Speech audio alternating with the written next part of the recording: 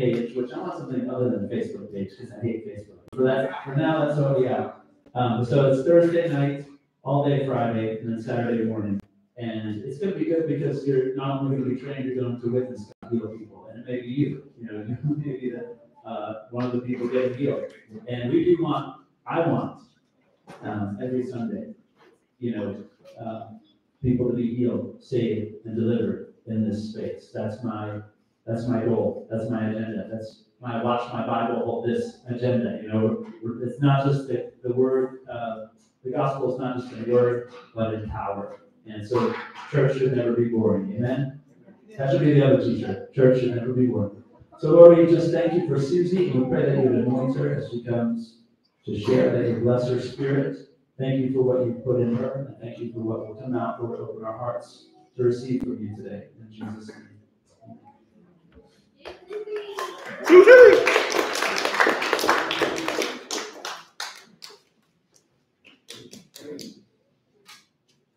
So if I'm just sharing and the pressure's off, I probably use the word preach and the pressure's on. I feel like I'm talking about the blood. Yes, we speak about the blood. And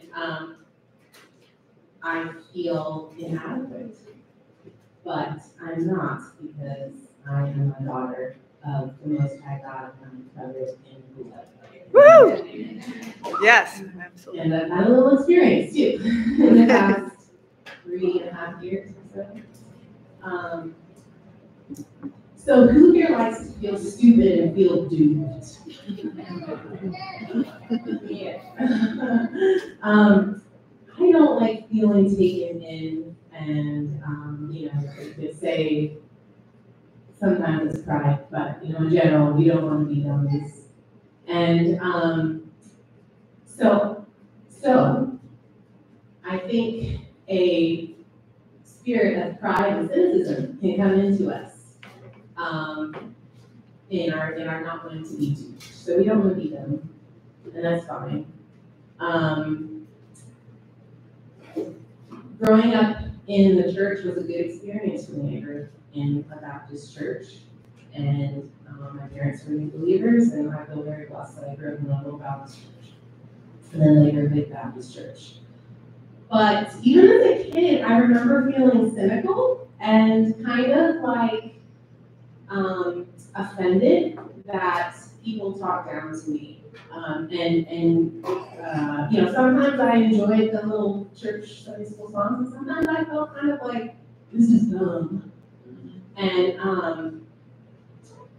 sometimes in worship, I would feel like reverent and like this is real, and then sometimes I would think, this isn't real, this is dumb. And I would, and the song, Father Abraham and many sons, or I'm the Lord's army. Yes, sir. Yeah. And actually, it's very true. You are in an army, and you are giving more care. That the way it was presented to me was like, I'm the Lord's army, and I go to church and I color a coloring page, and little old ladies give me candy, and that's it. Oh yeah, and read your Bible for every day, and you grow. That's another song. Those are good things, and they're great songs. But I didn't believe in them. And I think I didn't believe in them because I just wasn't in the battle, and I didn't see anybody else really in the battle. Although I know that the adults around me had their own personal inner battles of growing and being sanctified. And so that kind of stayed with me. I think the spirit of cynicism and skepticism and pride was kind of with me all my life in the church. And then when I did see people doing battle, like prayer nights and stuff like that, I could also feel kind of skeptical, like, oh, well, it's not really, I don't know, they just drink a lot of coffee and they're like high energy people or something, and they want to like, do prayer. So these are all of my cynical thoughts and confessing to people were wrong, and I should not think that way. It's prideful of me. Like I'm prideful not to be duped, and then so prideful that I couldn't benefit from prayer and people who knew more than me. So, I was 3.5 years ago, my information changed and my experience changed, and my eyes are opened that we are in the Lord's army and we are doing battle and it doesn't matter. And the reason my eyes were open to that was because somebody asked me to mentor them who is a satanic ritual abuse survivor.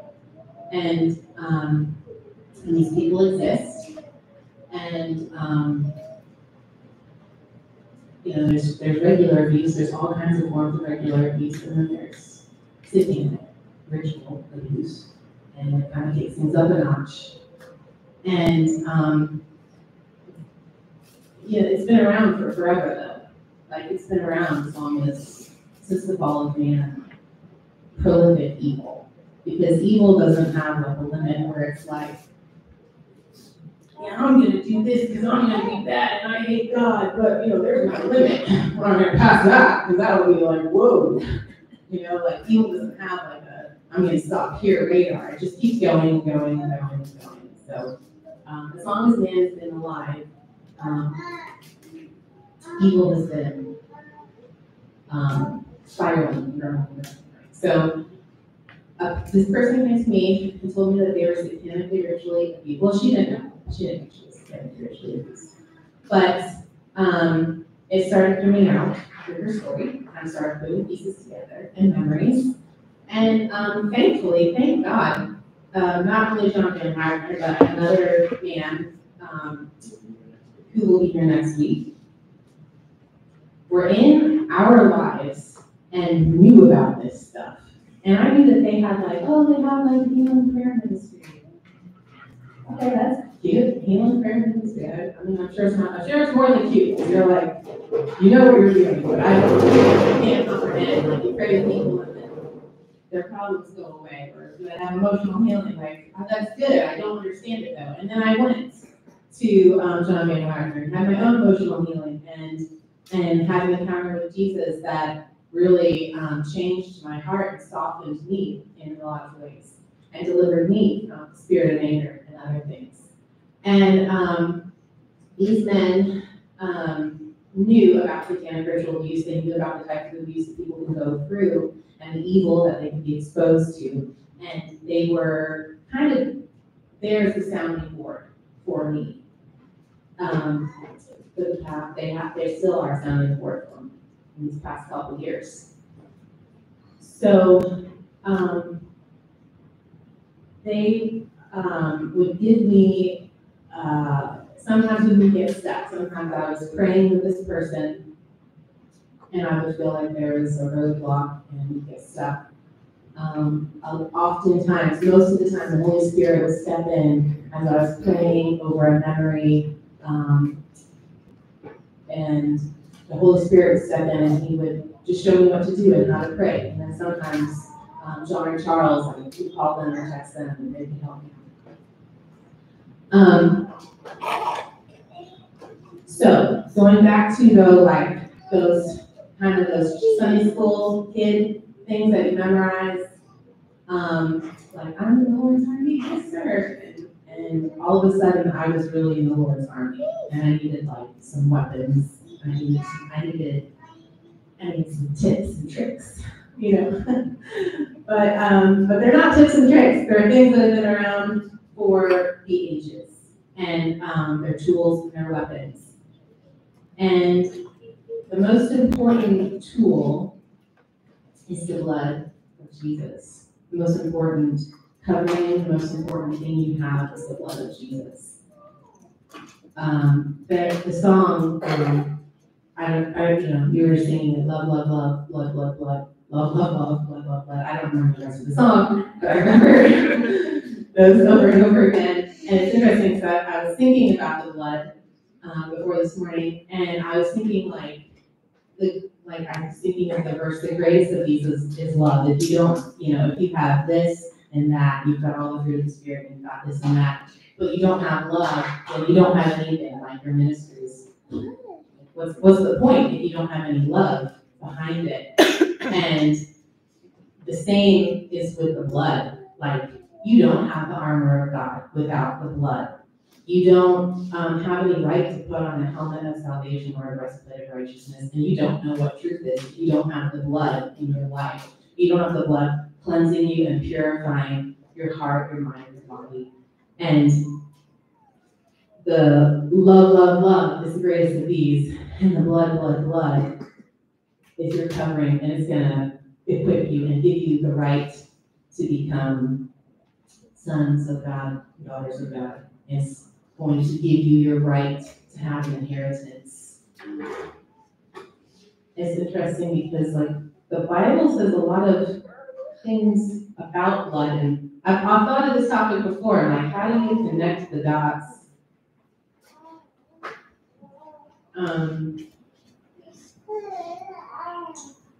Like, I've often thought, just like, why blood?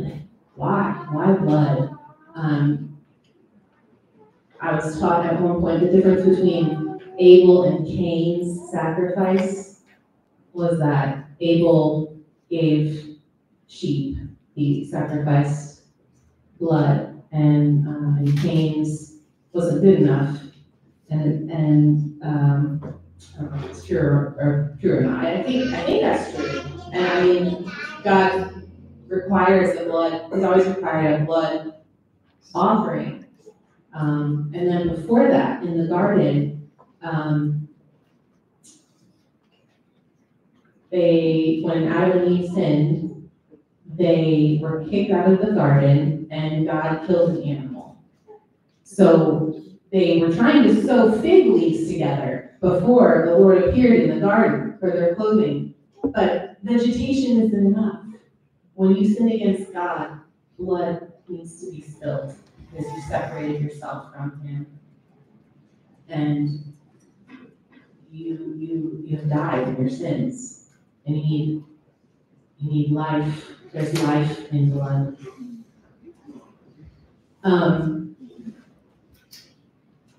And so to be clothed and to not be naked, they needed more than fig leaves, they needed animal skins. So blood was shed.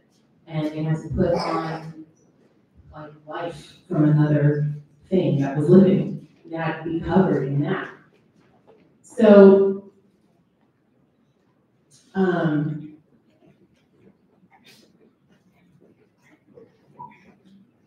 move away from that.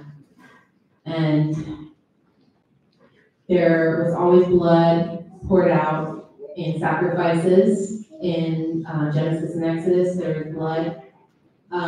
One thing that's important is you never drink the blood. But other people did. Our God is different.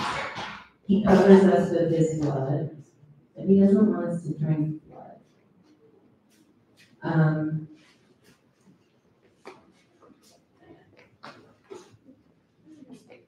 So the bad guys do.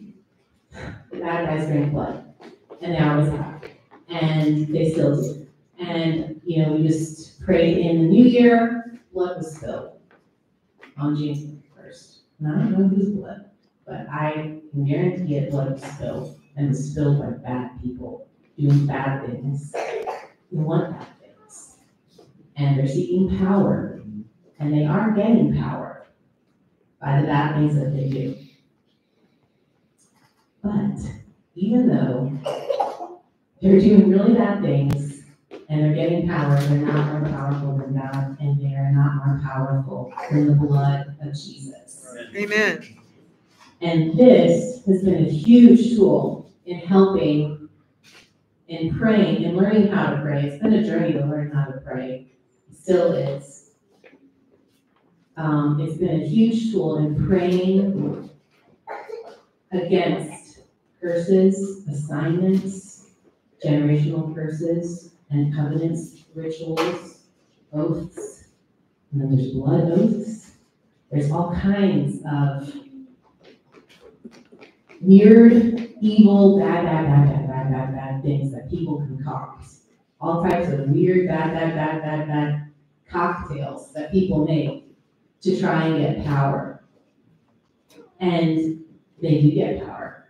And they get big, scary power. But it's not bigger, it's not greater than the blood of Jesus. And if you have participated in all of these things, and if you've thought up some of these evil cocktails and you've participated in them, the blood of Jesus still covers you, and it breaks the oaths, it breaks the blood oaths, it breaks the covenants, it breaks the rituals, it breaks the generational curses. I think sometimes we have to dig in and see exactly what needs to be broken, and I don't think that's because the blood of Jesus is weak and you have to have like the right formula. I think it's because Jesus is teaching you. Amen. And he wants you to figure it out. And he wants you to know. He wants you to be aware of evil. He doesn't want you to like have to study it and participate in it. But he's allowing you to get glimpses of it so that you can see how good goodness is. Amen. And you can fight against it. And so the blood of Jesus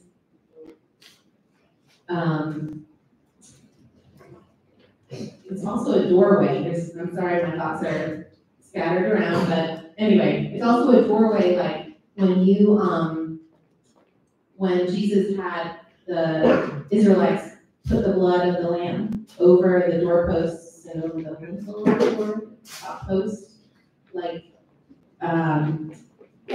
you're covered in the blood of the lamb. That was another picture of the angel of death, who was killing every firstborn in Egypt, I think even the firstborn of the animals. And it skipped everybody in Goshen, everybody who had the blood over their door. And this was just a picture of what's to come. This wasn't even like Jesus' blood yet. And like, our God protects us in his blood. Other gods demand the blood of innocent ones so that they can gain power and do bad things. I don't know, I think that the main point that is probably going to be most helpful and that Carl had in his mind is just that the blood of Jesus has come through for me, and it's come through for this person who I mentored, who is a satanic ritual abuse survivor. And since then, I've met other satanic ritual abuse survivors and other just, people who've been severely abused. And the blood of Jesus is that doorway. And it's like you enter into the blood of Jesus and suddenly healing can begin to take place. And we're rescued from death in the blood of Jesus when we stand in that doorway. We come under the blood of Jesus. It has shown up in ways where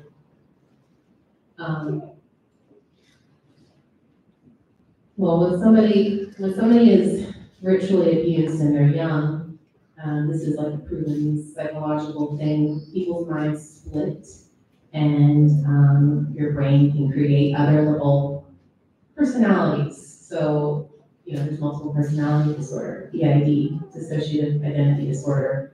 And I think there's probably other ways that our spirits fragment, our souls, our souls fragment. Our mind, and our emotions, and our heart kind of check out. So another part of us can step forward and experience the abuse so that when we come back, we can, the survivor can live a fairly normal life. And the blood of Jesus is there for those parts as well. The blood of Jesus is there for every piece of your spirit that could have been fragmented, and the blood of Jesus is there for every part of your mind and your emotions that has been fragmented, and maybe even fragmented to the point where it's been dragged off in some form to a hellish place on earth, but it can still be covered by the blood of Jesus, And the blood of Jesus can come in and just break curses for these parts of your mind and your emotions and your heart.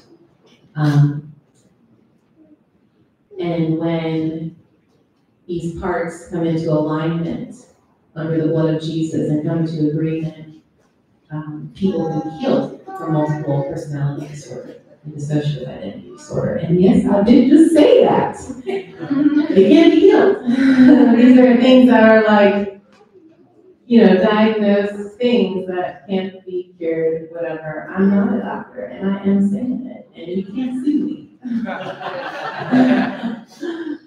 Praise God. Yeah. So I think that wraps up all of my jumbled thoughts about the blood. I hope some of that was useful to you. I hope some of it you can grab onto, because if you're covered in the blood, you have a sort of spirit you can grab onto. This stuff is real, and it changes your life. It changes the way you do life because you're doing battle. So I just want to pray a weird prayer over everybody. So Lord, I thank you for the blood. I thank you for the mysteries of it. And I thank you for the beauty of it. I thank you that with your blood, you purify us and you cleanse us, and we don't need anything or anyone else to purify or cleanse us, because what you do is good enough. You heal. You alter DNA. You heal DNA. You create DNA. And you are the author and the finisher. You're the beginning and the end. You're the Alpha and Omega. And you see us all. You see our needs. And Lord, we just pray that you will teach us how to pray. Teach us how to pray, Lord. Teach us how to walk in the authority that you've given us in the blood of Jesus. Teach us how to walk in the authority and to know who we are, to know that we are sons of the Most High God and that we're daughters of the Most High God. Teach us to walk in your ways.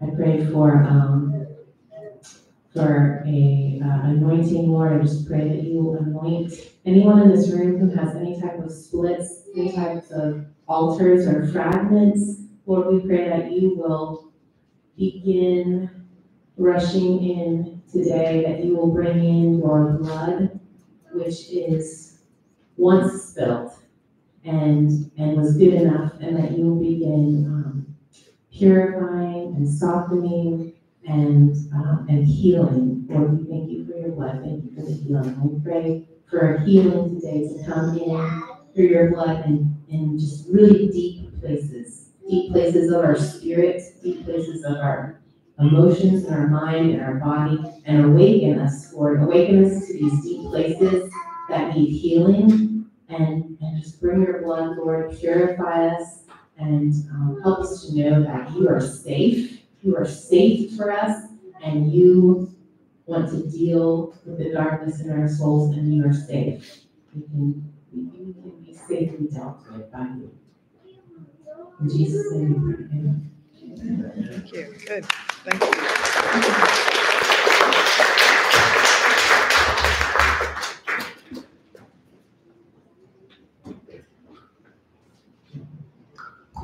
Yeah, let's give Susie another round of applause. That was bigger than it looks, I couldn't really imagine Susie even agreeing to that a few years ago, and just I praise God for you, Susie, and everybody in here. This is what we want. We want everybody in here to have a fire and to do something, and I think to talk about the blood. Like Susie said, the blood is never lacking in power, but sometimes the death angel is coming and the blood of Jesus is sitting in the bucket instead of over the door. And because every situation is different. We face new things every day, new things come across. And do we face it with the blood, or do we face it with the old person? The person that are we facing it in the flesh? Are we dealing with it in the flesh, or are we pleading the blood of Jesus over it and actually applying the blood of Jesus to the situation? And like I said, this woman that I was praying with, these specific things matter. The way you pray matters. The way you, how you pray matters. Like the person that says, Lord, please heal this person, is not going to see healing as often as the person that says, I command healing in the name of Jesus. There are like rules to the universe. There are rules to the way things work. And when I was praying with this woman, at one point I started praying in tongues, and she went, or the demon in her was like, was really thrown off by that, and was like, stop praying in tongues, you're going to set her free with your tongues. And I'm just like, thank you, Jesus, you're making it talk, so I just prayed more in tongues, and like, you're given these tools, we're given these tools for a reason, and learning to apply them is everything, and so we want a testimony here today. So, Lord, I just thank you for the blood of the covenant. I thank you for the blood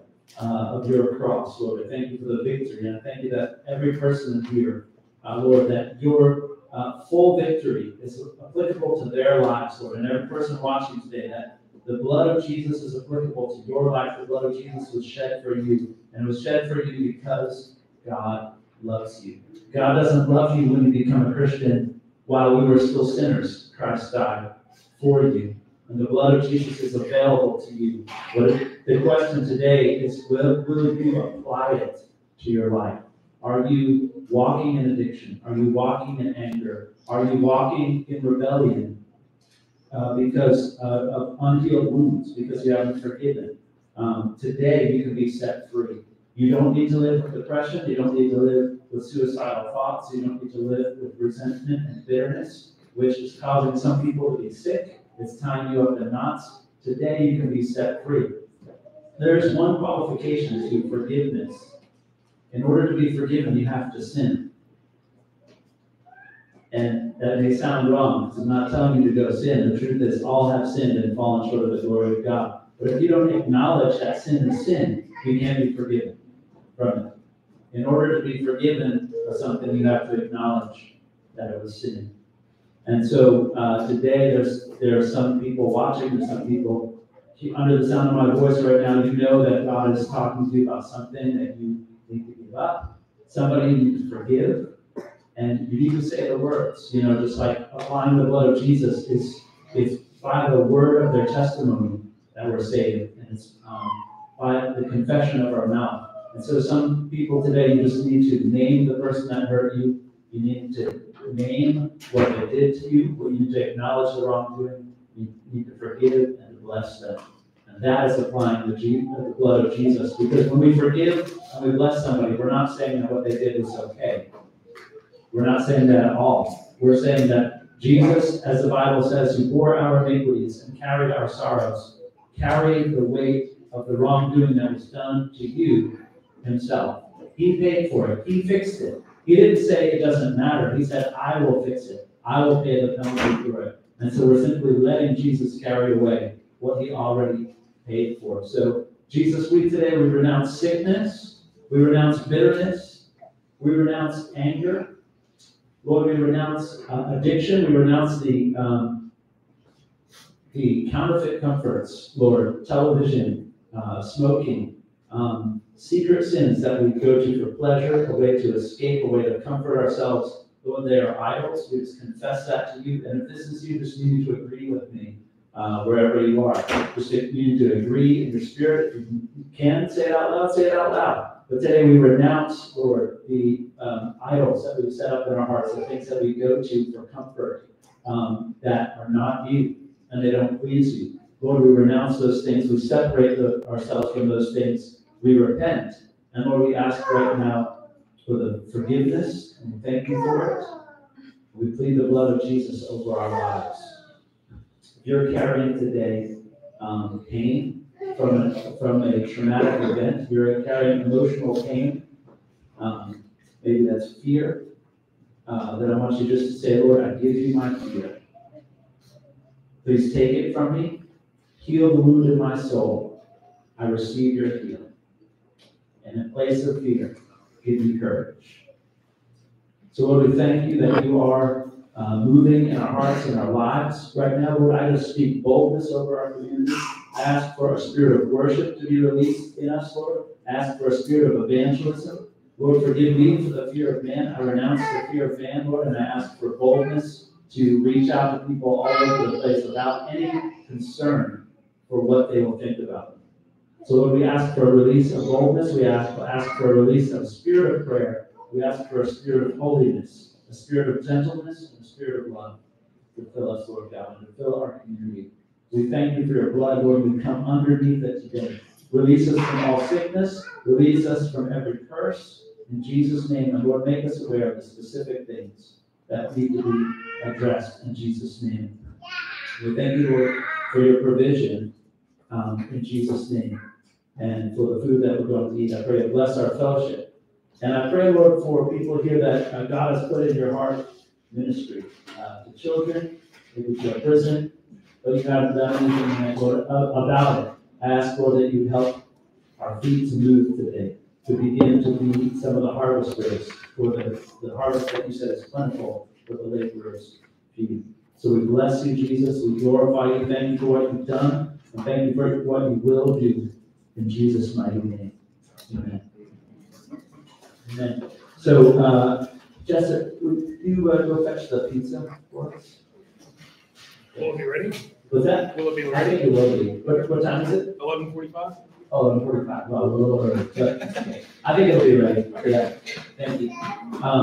So just Wednesday night, we are having worship practice. If you want to be part of that, just come. We're still going to meet in my shed for now until we're busted out of it. But the more the merrier. You know, the stronger we'll be. Like Lydia mentioned, Thursday evening, Friday, Saturday morning is the healing training, emotional healing training. And next week, Charles Young is going to come, as Susie mentioned, and he's going to teach about dissociation, which is what Susie was talking about. When we experience traumatic things, it doesn't have to be you don't have to have been a survivor of satanic organized ritual abuse to have altars. Many people have altars from traumatic things that they've experienced. So he's going to teach us how to recognize it, how to begin to find healing from it. It's going to be pretty deep. His wife is also going to come, who has experienced both dissociation and healing. And so it's going to be a pretty powerful demonstration. So I encourage you guys to come to that. I think it'll open all of our eyes. So that's it.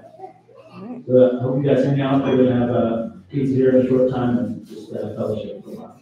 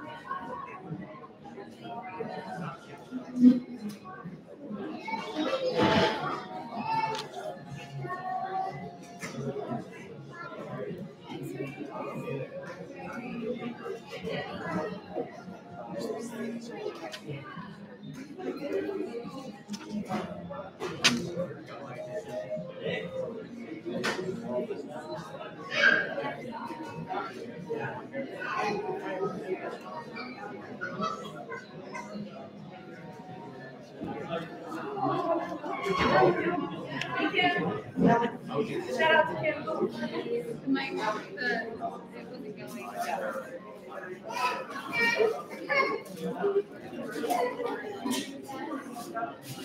going.